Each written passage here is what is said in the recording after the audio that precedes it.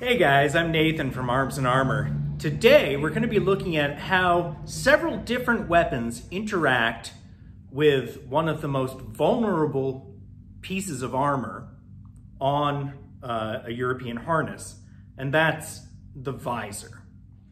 So previously we've used things like a horseman's axe and a spear and even a big three-headed flail to try and examine how sharp weapons interact with armor.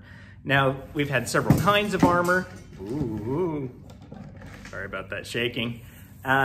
Including, right, this 24 layers of quilted linen, this riveted mail, and even this fancy Gothic pauldron in hardened steel, which the only thing that went through it was an English bill right here. If you want to check out that video, I'll link to it. But really, when you attack someone in armor, you don't have much chance to go through the strongest parts, right? Your sword isn't going to go through their breastplate. It's probably not going to go through the top of their helmet. Instead, right, you aim for the weaknesses that exist in the armor. And one of the biggest weaknesses is the visor, right? Because it has holes in it, so you can see through it and so you can breathe. So this is a visor that I made a few years ago, and I was just messing around, so I raised it from a piece of 16 gauge mild steel, but it's pretty solid. I've done a bunch of training in it. I recently made myself a better one. So we'll sacrifice this visor to science. All right, guys, so I've got this visor on this heavy boxing bag here. It's up against a heavy safe, actually, so it won't move anywhere, but it gives some give, kind of like a body would, like a person would. And first, I'm gonna try stabbing this with a long-range weapon, right? So this is our 12th century spear, and you can see here it's made of hardened carbon steel on an ash haft. So I'm going to try and thrust and see if these breathing holes, which are called breaths, or the ocular holes, really give me any kind of purchase and how much of a chance I would have to stab through this if I was being attacked. Safety third.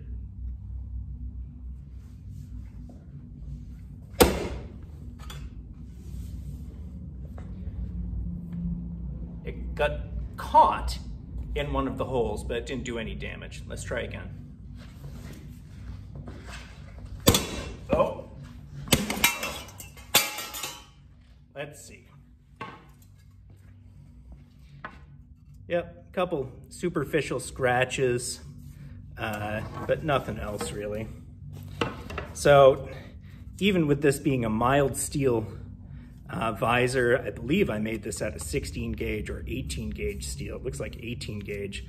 No deformation. It got stuck in one of these holes initially. Sorry, this hole. Right, you can see where the spear hit and skated up to the eye. Really, these defenses worked pretty well against a spear. You can also see that this pointed snout did well at directing thrusts away from the center of the helm.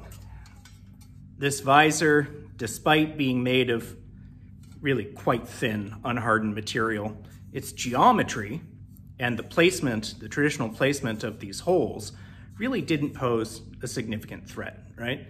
The spear skated off of it.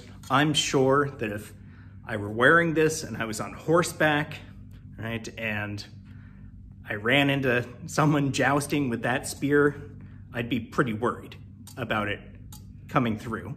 But for foot combat, it really is pretty good defense. So in many of the depictions and stories and fighting manuals of fighting in armor, one of the things that's mentioned is using a dagger to target the eyes, right? So this is one of our Bollock daggers, and it's based on one of the Wallace collection that we were able to, look at really closely and handle. to replicate it. This is a good representation of a 14th century Bollock dagger. You can see that you can get the point into these ocularia just a little bit. So I'm gonna see if by putting this down level on that heavy bag, I can simulate a situation in which the knight's been thrown to the ground and I'm trying to stab him in the eye with this sharp dagger. Let's see how it goes. All right, so I have this visor. I have it on this heavy boxing bag, which again, is kind of similar to it being on a body. Let's imagine I have dismounted this knight. He's laying on the ground and I'm ready for the coup de grace. Right, ready to kill him as a knight. So, you can see that this dagger has a very thick back spine. It has a single edge. It's quite sharp. Fits nicely in the hand. I'm gonna try first to percussively stab this and see what happens. I'm gonna aim for the eyes. I'm a little bit afraid I might maul myself on the hound's nose of this visor, but I'm gonna try and do it good and hard while avoiding personal injury, because safety third. Ready?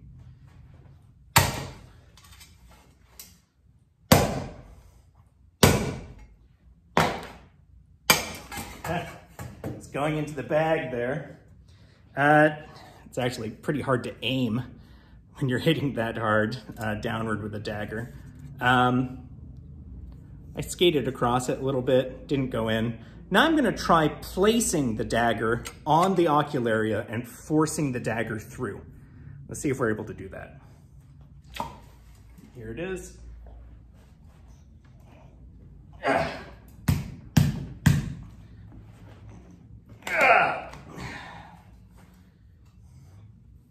Well, got some penetration there. There we go. Had to put a lot of force into it, this guy would be dead, right? For sure. So, you're definitely vulnerable to getting stabbed in the eye, even if you have these, high tech at the time, face protection. If you want to see, there's going to be a weakness.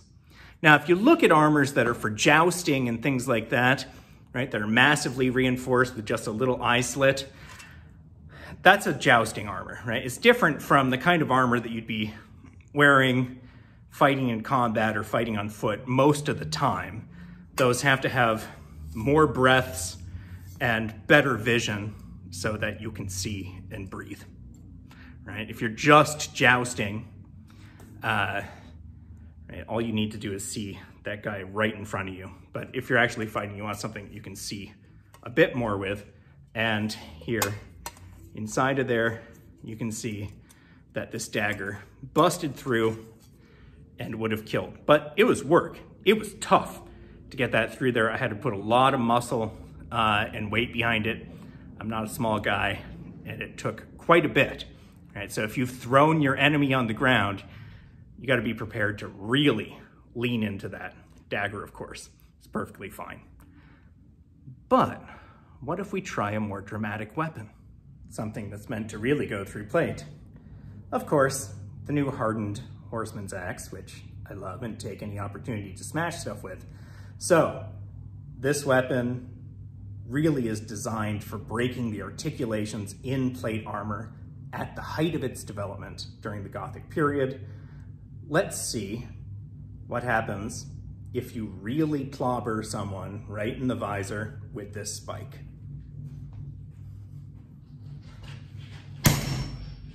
Oh.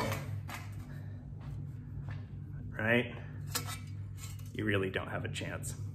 So you'll remember this didn't go through hardened armor, right? That hardened steel pauldron from an earlier episode. It broke the articulations, but it didn't go straight through it. That was a hardened steel, pretty heavy duty pauldron.